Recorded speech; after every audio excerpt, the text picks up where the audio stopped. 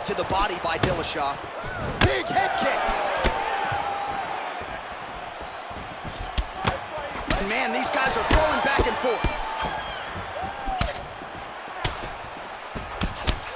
Oh, straight right. That one landed clean. You take more of these leg kicks, you will not be able to be very active on your feet. Oh, and there he goes, working off that jab again. How's your jab? I mean, the jab's nice. I love throwing the jab, but you realize that as MMA evolves, guys will start to fight behind a very educated jab. It's just like boxing. The most thrown punch, and the first one you learn is a jab. Right. And in MMA, guys are starting to take that same approach because it is such an effective weapon. Under 2 minutes now to go in round one. Good stick. Dillashaw gets hit with that hook. That one had some pop behind it.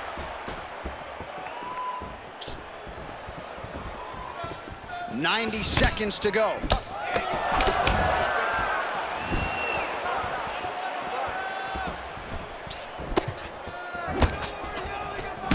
Back to the left hand now, unable to connect. Well, he continues to do a nice job here defensively, protecting the head and sort of maybe letting his opponent gas out a little bit with all the volume. His opponent sees the target, but he can't get to the target. So he'll continue to throw, and he'll continue to wear on his own gas tank. Nice straight right lands. Oh, nice right hand. And there's another straight. It's there by Dillashaw. Throwing that jab now again. The fighter evades. Punch over the top. Oh, he's got it going tonight. Beautiful combination of strikes there by Dillashaw. The horn sounds for the end of round one.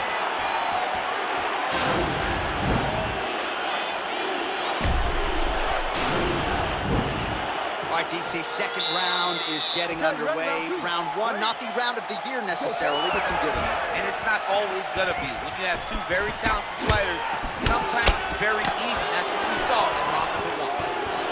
Oh, he lands another strike to the body, really starting to connect on a lot of shots to the midsection, and these will take their toll as this fight goes into the latter rounds. Oh, lands a stiff punch there, nice connection. Oh, nice land. Whoa! Oh, he's hurt bad. He's hurt bad, John. He's got to press it. He's got to go chase that finish down now. Oh, straight right. Man, he's just got a great feel for the striking realm early in this one. The timing is on point. He's doing a great job of mixing everything up. 76 total strikes and counting have landed for the great TJ Dillashaw. And landing with 46% accuracy tonight against the Brazilian Davison Figueiredo. Big, powerful punch lands. Now we get back to range. Beautiful body land right under the elbow.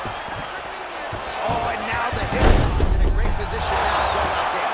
He did a great job of stepping all the way across to get that hip toss. Now look for him to start chasing down a submission. Absolutely relentless when it comes to the ground and pound. Now working the body. Nice job by Dillashaw. Lands with the ground and pound.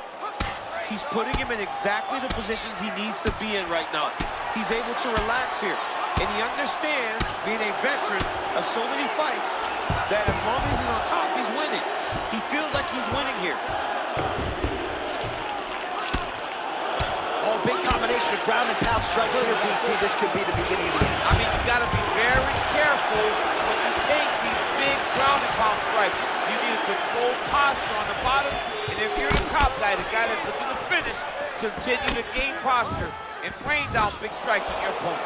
Great upper body movement defensively, slips another strike there, and oh! He needs to start looking to finish now because he's got looks a little wobbly on his feet.